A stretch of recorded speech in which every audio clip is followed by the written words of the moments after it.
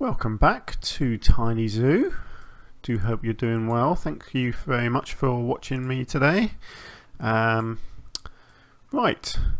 so in our last episode we did our flamingo pond, and it turned out rather nice, and I did mention that I had an idea of what I was going to build just back here, and I've got it started, so let me show you what I'm doing.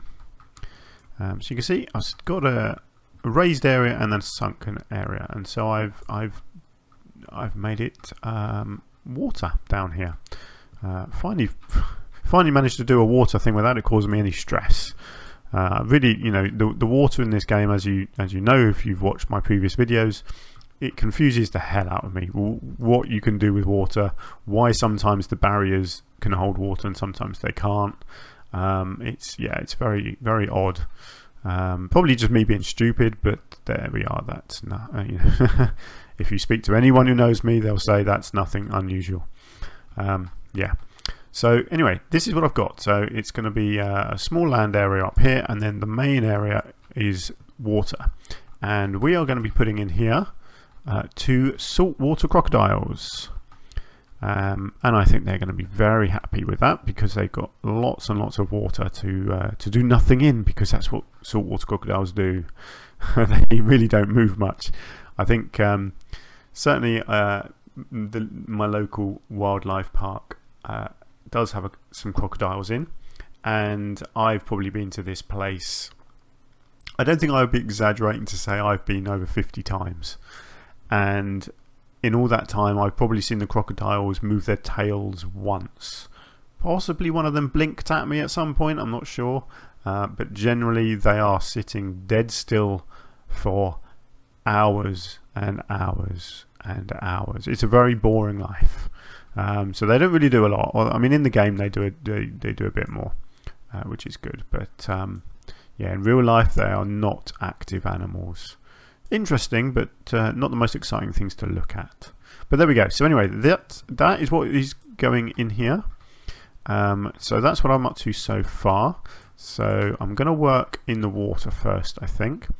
So I want to make sure I decorate the floor. I've made the water quite clear. I may even make it a bit clearer, because obviously it's going to be viewed from the side down here, and so I want people to be able to see right through, to see the crocodiles swimming around. So yeah, that's the plan. So I am going to decorate the floor, but there's not going to be too much in way of height within the water, I don't think. And then the back area here is going to be very secluded, because you can't see it from anywhere really. You can sort of see it in the distance from down here, but of course as you get up here it's bricks, so you could look through this door and get a bit of a glimpse inside. But other than that, this is going to be the crocodiles' private area where they can go and get away from people. There's not going to be any sort of viewing platform or anything to see in there. So that's my plan. Right, so let me go away and crack on, and I'll be right back. For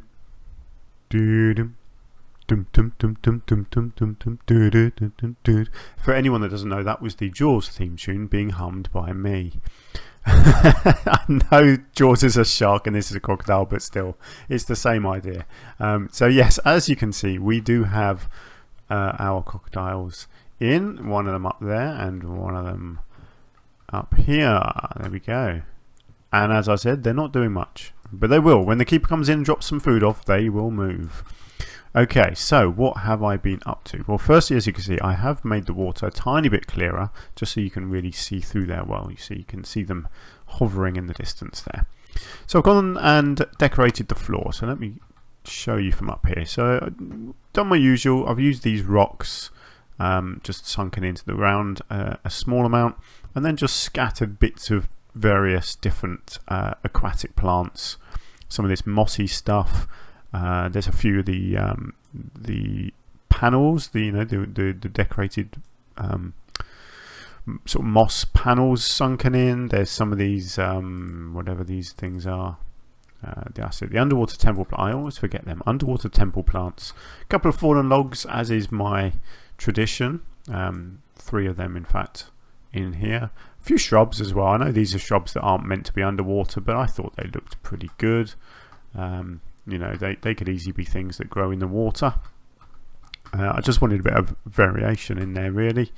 And then I've put in this sort of fake rock wall here with the slope just to really ease the crocodiles in and out of the water. Again, any crocodile enclosure that I've ever seen has always got some sort of slope for the crocodiles to get in and out, because they're not really climbers. They, their body shape and the length of their legs doesn't really allow them to do a lot of climbing. So you've got to try and make it as easy as possible for them to just walk in and out of the water. So that is the thinking behind that. A couple of nice trees at the back here. I love this. It's a Himalayan birch, I think. This one, yeah, Himalayan birch, really nice. See, I'm getting to know the names of these trees, which is taking me a little while.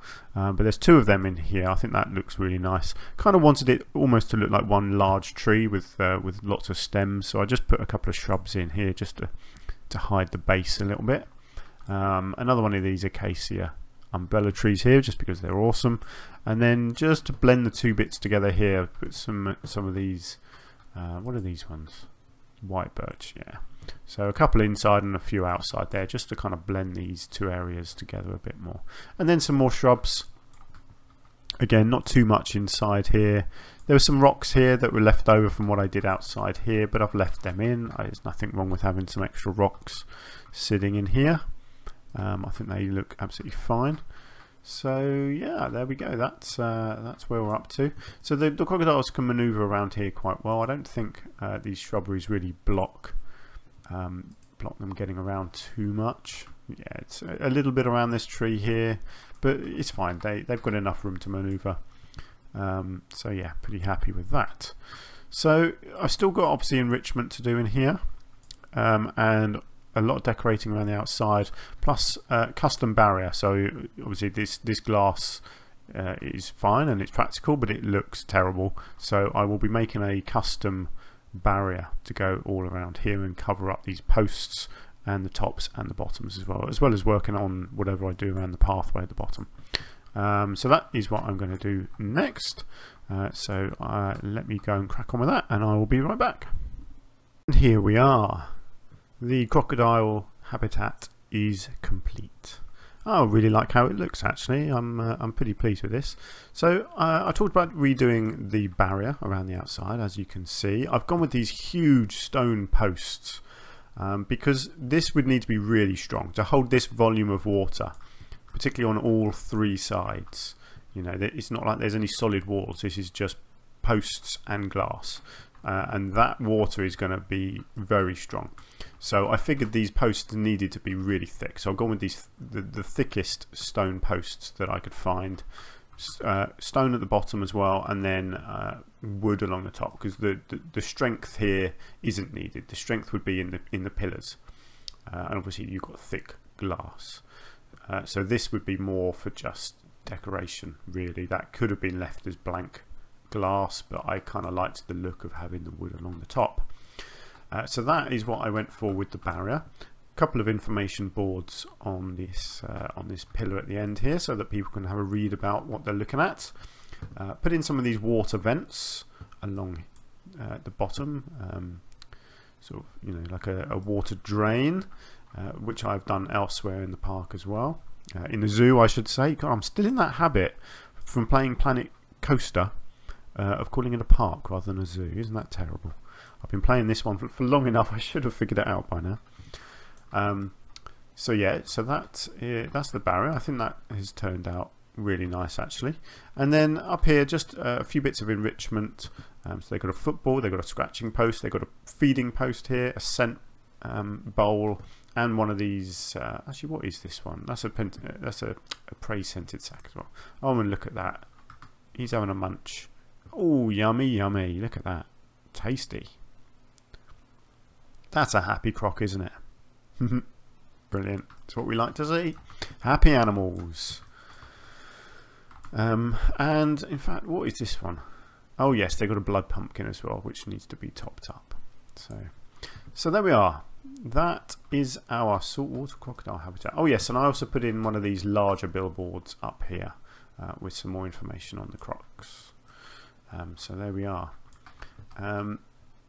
Obviously backstage wise they didn't need anything because I've got a hut just here, so they can share that one with the flamingos. I really didn't feel the need to add anything else in.